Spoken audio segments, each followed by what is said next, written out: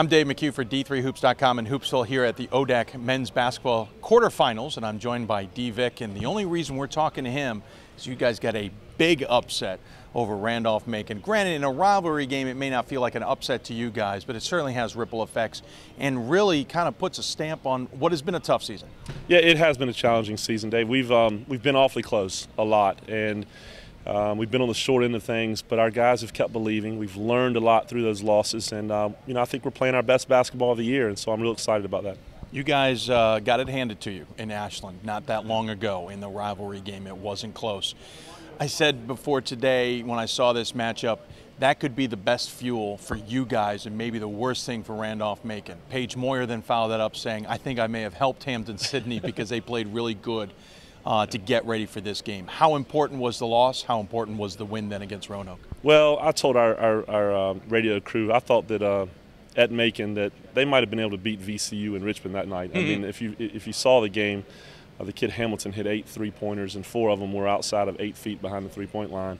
They played outstanding in front of a great crowd, and we didn't play great, and our guys were upset about that. And it's really role reversal. Last year we beat them twice in the regular season, and they beat us in the tournament. And this year the opposite has happened. But I really feel like we just beat a Final 16, Final 8, maybe a Final 4 type team.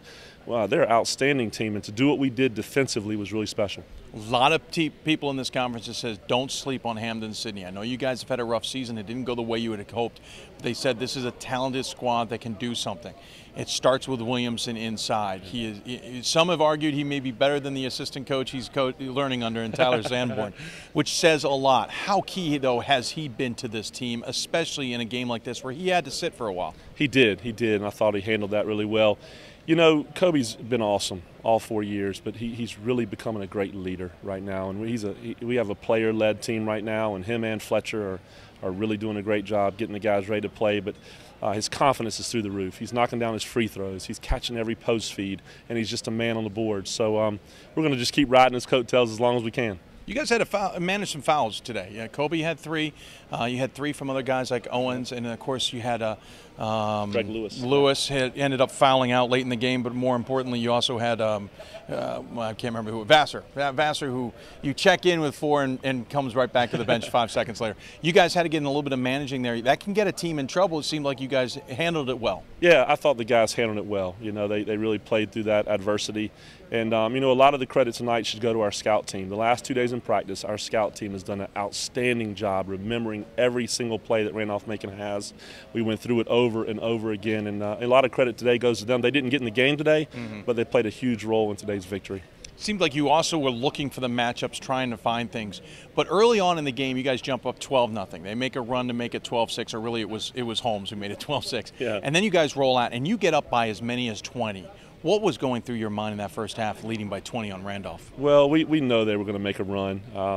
Ironically, it was a couple poor decisions on our part. We didn't box out a couple times. They got second and third shots, and that's really what got their run going. I wish we'd have been a little more disciplined on our box outs, but we expected them to make a run. I thought what was key was we kept our composure.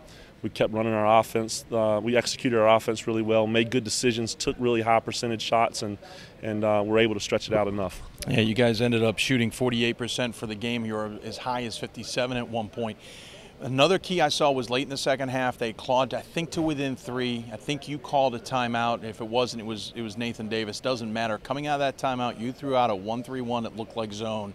They didn't see it coming. They looked completely out of gear, and I think that was the only time you ran it, got a turnover, and that seemed to stop them. Yeah. One of my assistant coaches, Coach Sanborn, said we should try it, and it's a gutsy call. Yeah, but he said let's do it. I asked our captain Fletcher Lumpkin. He said let's do it, and so we went with it, and it did catch them off guard a little bit. They were getting some success in their man offense. And we got a big stop out of that, and it fueled our guys, so it was a big play. How do you keep the team from letting down now? You got either Lynchburg or Eastern Mennonite coming up in the next semifinal. This is a big win because it's a rivalry game. Yeah. It has a ripple effect across the country, but how do you keep the team focused on now the task at hand of maybe going to win a conference championship? Well, we're gonna get back to the hotel and get them in ice baths, number one, hopefully, and get their muscles back feeling good. But, we didn't come here just to beat Macon. The guys, we've got a lot of tradition at Hampden-Sydney. We've won 10 ODAC championships, and right now we're currently tied with Roanoke for having 10 each. We have a lot of banners in our gym, and our guys, they want to be remembered. They know that right here at the end of it, and if we lose, their season's over, and they don't want to see that last game happen. So, there's a bigger goal than just beating Macon, and that's the plan. And I know that it may not be your guys' realization, but this win has a ripple effect. This can change who ends up hosting in the NCAA tournament. It can change who's going to get a large bid across the country somewhere.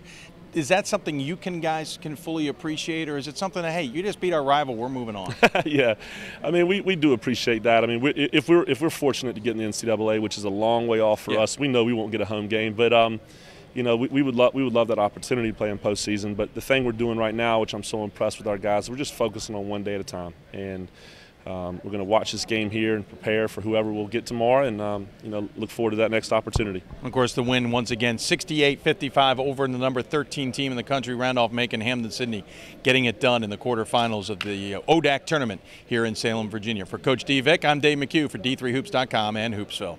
Thanks for having me on.